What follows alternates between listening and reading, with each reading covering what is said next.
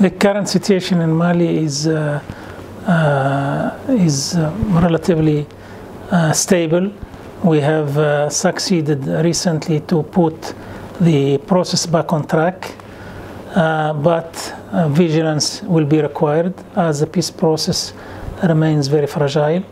We continue to support the government in the implementation of the provisions of the agreement, but we have also to be realistic about expectations.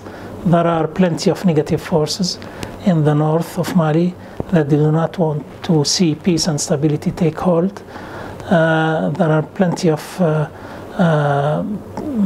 organized crimes and terrorists, drug traffickers who do not want to see peace and stability, but the international community, MINUSMA, the government, and the rebels themselves are determined to achieve peace and stability, because peace, stability is the only way to solve the Malian crisis that has lasted for too long.